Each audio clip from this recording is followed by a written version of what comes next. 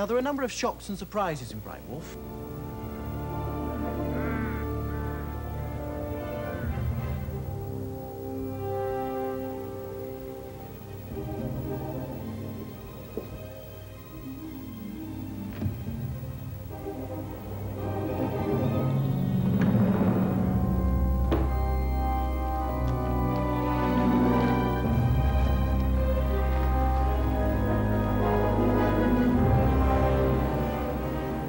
Bardolph. That is Bright Wolf.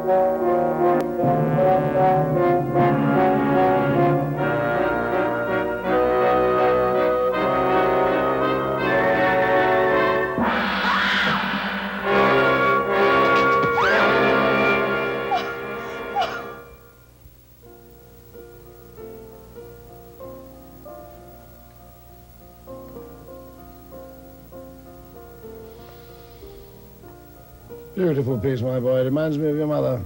First time she visited the hall, she played that very piece. And I thought her the most beautiful and talented girl in the world. You did love Mother once, then? Love her? Of course I loved her. Just seems strange. All I can remember are your furious arguments. And the way she grew more and more afraid of you. Hold your tongue. No. I want to know what it was she feared. I want to know what it is you've been hiding from me all my life. Calm yourself. We'll pretend this conversation never took place. Pretend? God in heaven, that's all we ever do is pretend. You say this piece reminds you of Mother. Well, I have memories too. I'll never forget her screams the night Gideon died. The one night she needed your love, and you blamed her. I could hear everything from my room.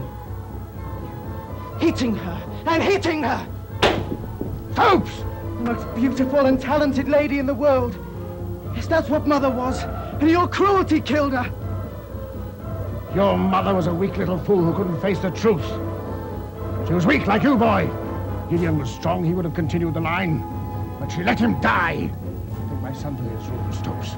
Will he be needing his medicines? Yes, and double the quantity. I'll not drink it! Then force it down his throat. The Albany line has remained unbroken since the conquest. And it will remain unbroken. And no curse and no weakling will stop it. Get him out of my sight!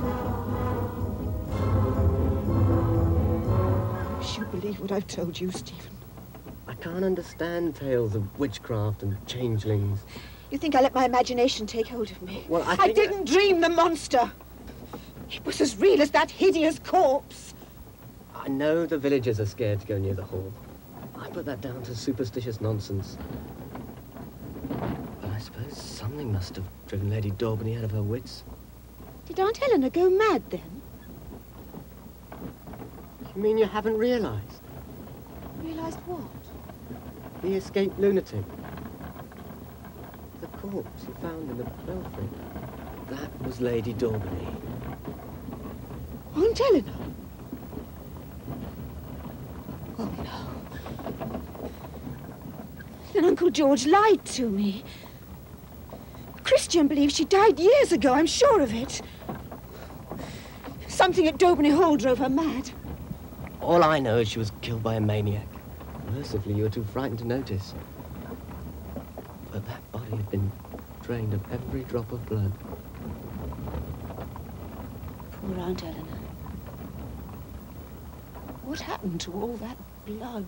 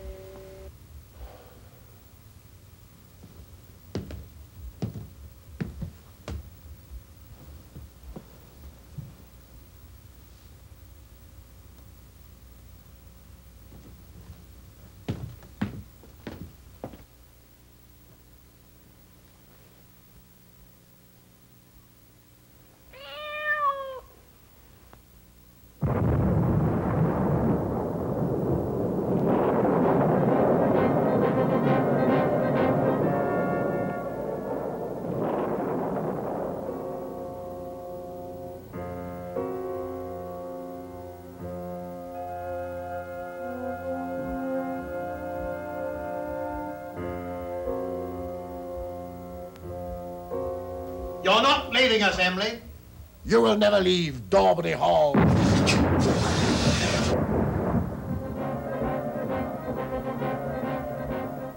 Am I your prisoner, Uncle? We're all prisoners here, Emily. Of Stopes and his ancestors. Of Stopes? Stopes is a witch. But Christian depends on Stopes. He always says so. That is the exquisite irony of the Bardolph curse. That through the centuries, the Daubeny should depend upon those murderous wretches for the one substance that can bring relief from their inherited agonies. Blood, Emily. Human blood. Blood that gives me strength. Blood that prevents my son and I from degenerating into baying beasts.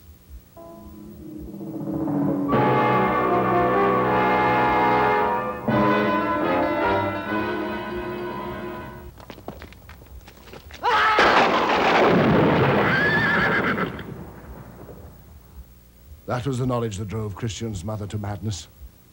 She didn't want to bear my children. She didn't understand that the Daubeny line must continue. It was Eleanor that killed Gideon, Emily, and she would have poisoned Christian if I hadn't committed her to the asylum. You liar! It's true, Christian. Would to God that I were lying. But why? Your mother wanted the Daubeny line to die and the Daubeny curse to die with it. It was my duty. No one must ever know our secret. Hold, Emily. Your wife is dead, Uncle. She was the escaped lunatic. She escaped and was murdered. Murdered for her blood. Get away, Emily! Go now!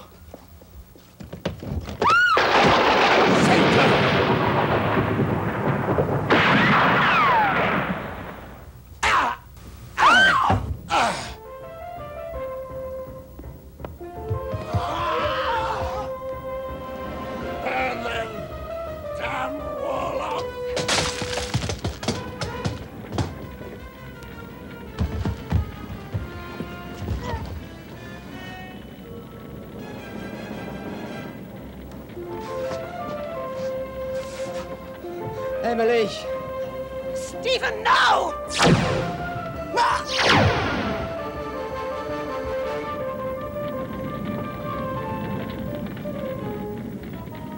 Chaos. All is chaos! I am Lord of Chaos!